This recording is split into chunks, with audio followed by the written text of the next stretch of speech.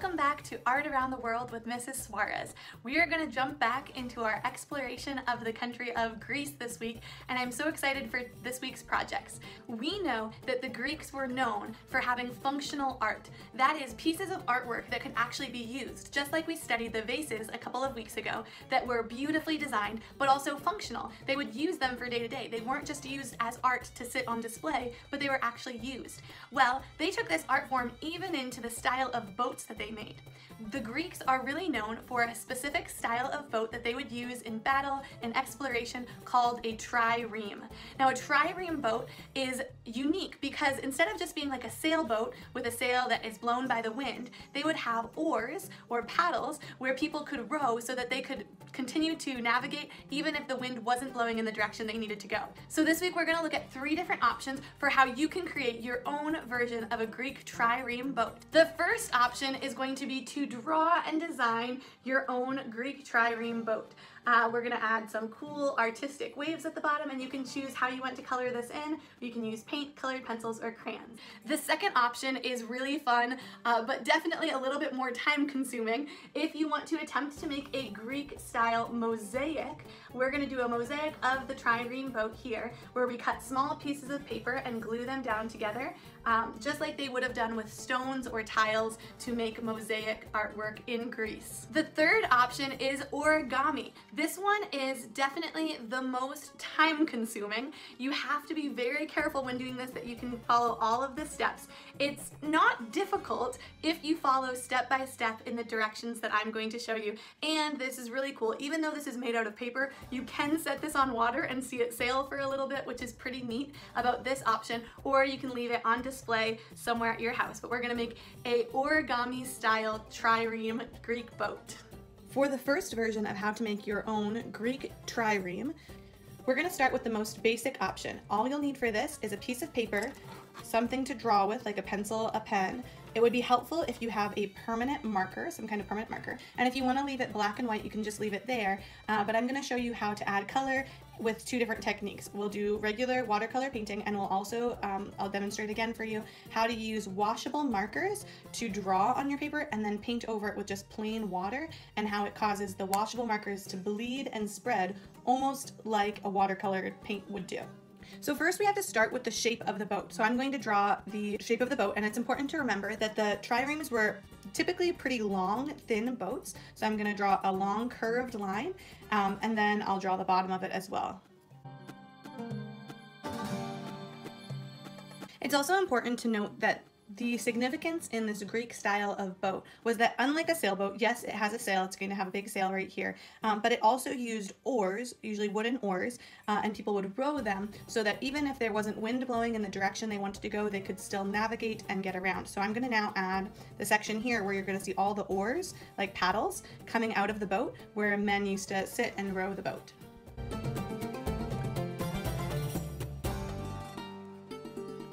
Next, I'm going to draw a large sail in the back of the boat and a smaller sail in the front of the boat. Now that I have my boat all sketched out, I'm going to go ahead and go over it with some sort of permanent marker. If you have a fine tip one, that will be a lot easier to do the smaller lines and details. And then I'm going to actually fill it in, certain parts of it, with a thicker Sharpie marker, a thicker permanent marker. And here you'll also see me add a couple of designs as I'm shading it in.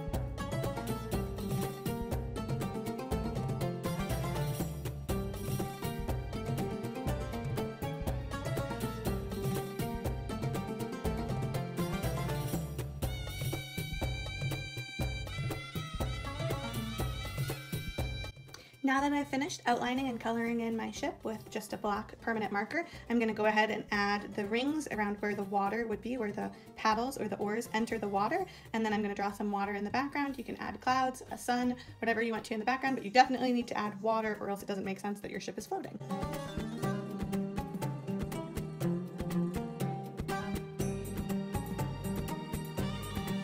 Now I made my waves have a lot of designs and patterns in them, trying to make it look like it was stormy. So I have waves going all different directions, and I kind of put these thick black lines in it to make it look darker, like it's maybe, you know, stormy outside. But now I'm going to show you how to add the color, and I want to remind you again, you can either use washable markers and you add the markers and then paint over it with water to kind of blend it like watercolors. You could paint it with actual watercolor paints, or if you like it black and white, you can always leave it like this. If you don't have crayons, colored pencils, it's your artwork, so it's however you want to color it in. And then I'm going to do my sky probably with sunset colors, so I'm going to use pinks, reds, oranges, and yellows, the colors that you see normally at sunset. To contrast with the blue, the dark blues and greens I'm going to have in my water. And for my ship, you could make your ship brown if you want to. I think I'm going to leave my ship just black and white because I think it will be a nice contrast from the color in the water and in the background to have a black and white ship so that it really stands out, especially since a lot of the patterns that I have drawn right now kind of are causing my ship to blend in with the ocean. I want it to be able to stand out so that it's the first thing that you see when you look at the picture. Now I do want to start by just demonstrating how to do this washable marker water technique. I have shown it in previous videos, but just in case you didn't see it, I do want to demonstrate it. So I'm just going to choose a wave. I'll do this big one. I'm going to take my washable markers and I'm going to just start coloring in a little bit of the wave. Now this marker is a little dried out, so it's not working great, but it will be good once we add the water, and then I'll add some green as well to that wave. Okay, you can see that as I'm adding color, I'm kind of intentionally leaving some white spaces there on that wave because I want to show you how that space will get filled in once I start painting over it with water. So see, this is just clear water and a paintbrush. If you don't have a paintbrush, you can also do this using Q-tips would work. It's kind of hard to paint with your finger when it comes to water because not a lot is going to stick to your water. So if you have a paintbrush or a Q-tip, that's going to be the easiest. So I'm going to go ahead and just brush over my washable markers. And those colors, what's going to happen is the colors from the marker are going to start to bleed with the water. So they're going to start to, I could even spread this to other places, but the color is going to bleed and blend together. So right now it's really wet, so it's kind of making it look a little bit more dull. But you can see now where I left those white spaces, there's no more white spaces. And the trouble is I added a lot of water, so now it's blending into my sky. But I'll cover over that once I add my sky color. So I just wanted to show you that this is an option if you want to use washable markers. If you don't have paint, but you have washable markers, this is a fun way that you can kind of like paint with just water over top of the washable markers. If you have regular paint, colored pencils, however you want to color this in, go ahead and do that.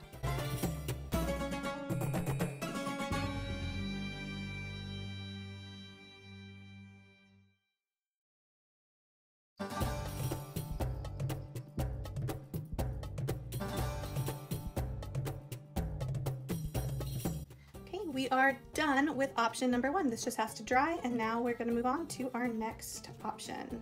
For our next option this week, we are going to make a mosaic style trireme Greek boat. And for this option, you're going to need a little bit more supplies than for the last one. So we definitely need a piece of paper, something to write with or draw with, like a pencil. You're going to need glue. A glue stick would work really well, but if you have this kind of glue, if you have squeezable glue, if you have a paintbrush to spread it on your paper, that will make it easier, but you can also get a little messy and spread it with your fingers as well. You're going to need scissors and some colorful paper. Now we're going to need some specific colors for this. As I've mentioned before, only happen to have yellow and blue construction paper at my house, but that's good because I know a lot of you don't have different color paper. So you can always take a piece of white paper and color it in. I did this with paint, but you can color it in with crayons, colored pencils. Try to color in almost the whole sheet of paper. You're going to want brown probably for your ship. You're going to want blue or a mixture of blue and green together for your water or your ocean. And then you're going to want colors for your sunset. So anything like pink, red, orange, or yellow. I did them all on the same sheet of paper. If you have construction paper that's those colors, you can use that. If you have just plain white paper, you can always color it in using crayons, or you could paint it in, and then you have to let it dry. So I did this about an hour ago so that my paper would be nice and dry for this project. Our very first step is going to be to take our just plain white paper and a pencil and just draw a really basic outline. We want to have our trireme boat with our sails and water, and if you do this with pencil, it's going to be best because we're going to end up covering all of this up. This is just so that you have a basic outline once we start adding our mosaic pieces.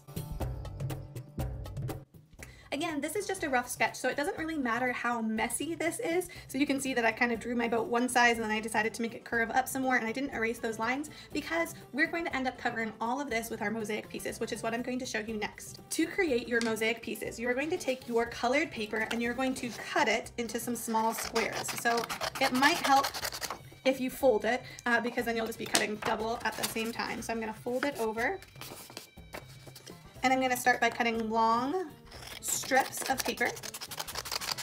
Okay, so now I cut two at a time. And once you have some of those long strips, you're next going to take those strips, and I can stack them all up together. And you're going to start cutting them into squares, small squares, like this. Now you can also cut some of them as triangles. So I'm going to cut this one into squares, and then I'm going to cut it again to make it into a triangle. Because with these mosaic pieces, we're going to be fitting them together, kind of putting them down on our paper. And if a square is too big, you might have to cut some pieces to be a smaller square or a smaller triangle to fit into different places. So I'm going to do the same thing with all of my different colors, and I'm going to leave them in piles. So I'm going to make a nice pile of yellow mosaic pieces, blue mosaic pieces, all of my different colors.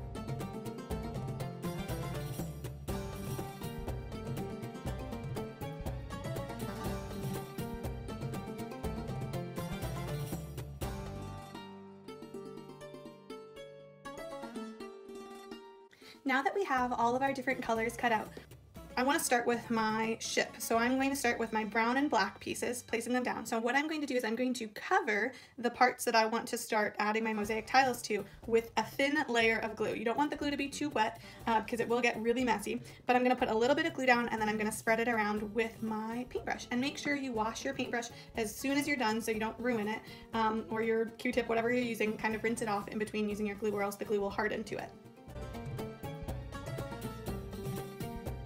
Now I know you can't see it, but now I have a thin layer of glue spread all over my boat, and it's okay if you go outside of the lines because we have those guiding lines there not for the gluing part, but so that when we start adding our pieces of our boat that we don't go outside of the lines too much. So now what I'm going to do is I'm going to start taking these little tiny squares, and I'm making my boat brown because they would have been made mostly out of wood, and I'm going to start adding these pieces along my boat. So you can leave little spaces in between to make it a more authentic mosaic. So you can see I'm starting to line my boat. It almost looks like I'm building a boat out of bricks. I did cut some pieces that are a lot thinner and smaller so that I could go up the sides where it is thinner and smaller. And you're gonna notice, oh, I'm gonna get to a point where I just have a little triangle. I need to find a piece that's that triangle, but easier than trying to search through all of my pieces, I can just take a square piece and my scissors, and I can cut it to be the size that I need for that space. So I'm gonna kind of look at what size I need, and I'm gonna cut a triangle that can pretty much fit that space perfectly, or at least close to perfectly. And I'm gonna go outside the lines a little bit, but that's okay. You can now see I have a nice little tip to my boat. So I'm gonna continue to fill this in with my pieces.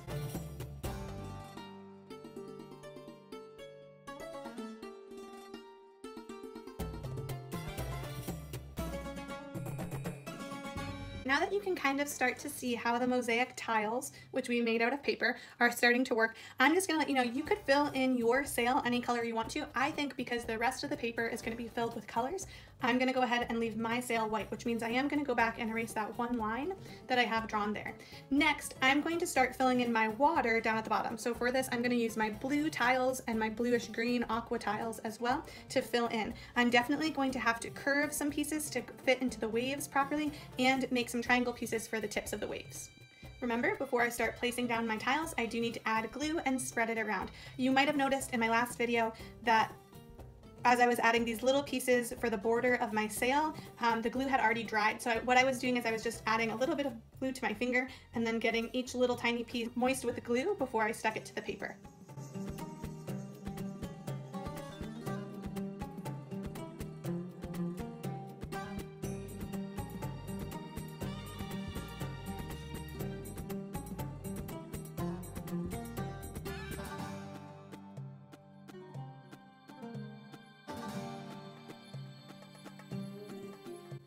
Now that I have my boat complete with my mosaic tiles and my water and waves complete with my mosaic tiles, I'm going to use my sunset colors to create a pink and orange sky, and I'm going to try to do a semicircle behind the boat to be my sun, and maybe some yellow rays of sun as well.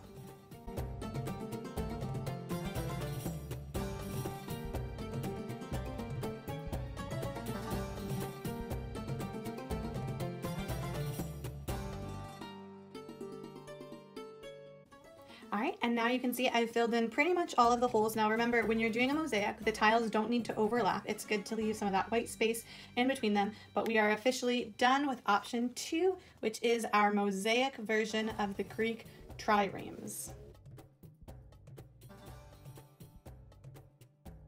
For option 3, we're going to make an origami version of the Greek Trireme boats. Now this version is a little bit harder to make.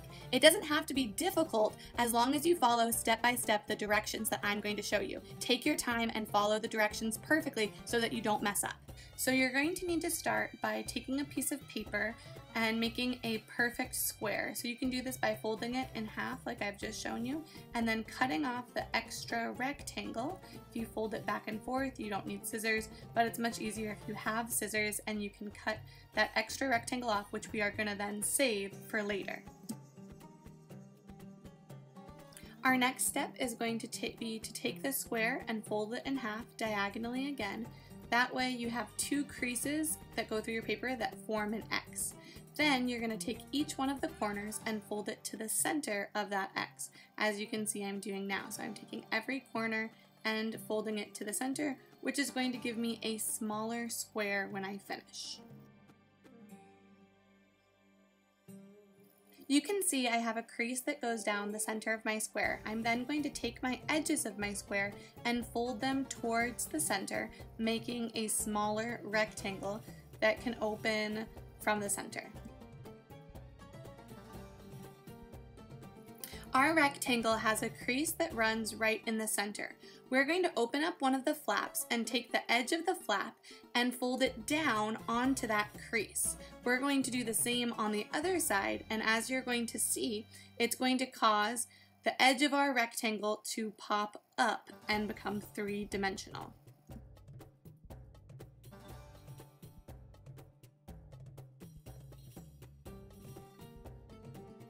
Now we're going to take the longest edge that's standing up and we're going to fold it down towards that center crease again, and this is going to form a trapezoid shape with the top of our paper.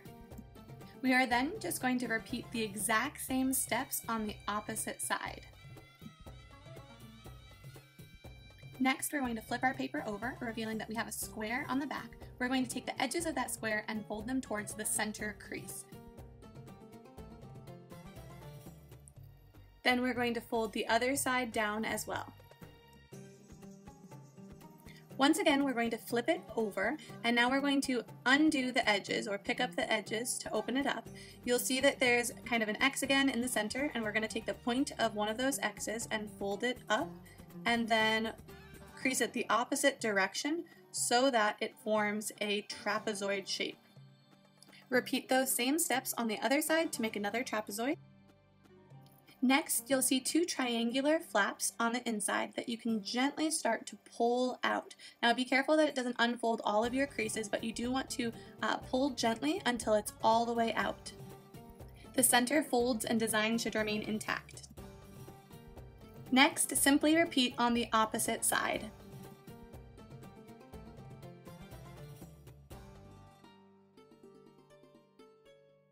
Now flip it over and take the top point and fold it to the center, and the bottom point and fold it to the center, as you can see here.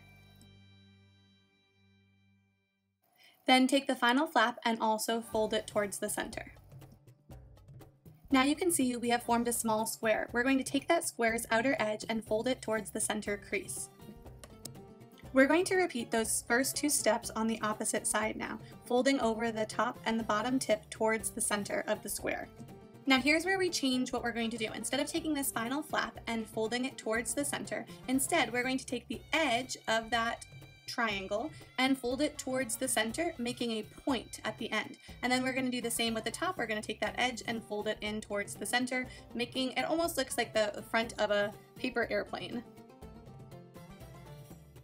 Our next step is to take this entire piece and fold it in half, kind of like a taco.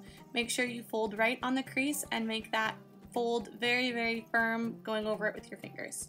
At the bottom of our folded piece, you'll see a small rectangle. That's where you're going to need to hold firmly as you pull with your other fingers, pinching your thumb to the rest of your fingers to pull out the top or the front of our boat. Then we'll repeat that same action on the other side. We'll hold firmly onto that rectangle while we pull the paper to form the back of our boat. It's going to be released from underneath the boat as you pinch it and pull it firmly. We're going to finish off our boat by folding down the neck, the tall part at the front of the boat, about halfway down so that it points forward.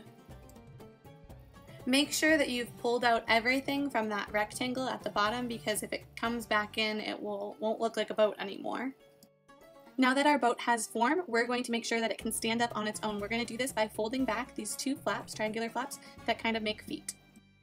Now we are done with the body of our boat. We're going to move on to the mast. That's that tall pole that holds the sail in the middle. We're going to take that extra piece of paper that we saved for later and fold it in half twice to make a thick rectangle.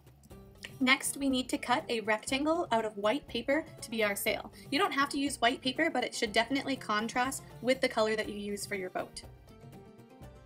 Next, place your mast in the center of your white sail so that you can mark two vertical lines about 1 inch from the top and 1 inch from the bottom of your sail. Take your scissors and cut open those lines. Just leave a little slit. It doesn't need to be a hole, just a small slit where you can insert your mast.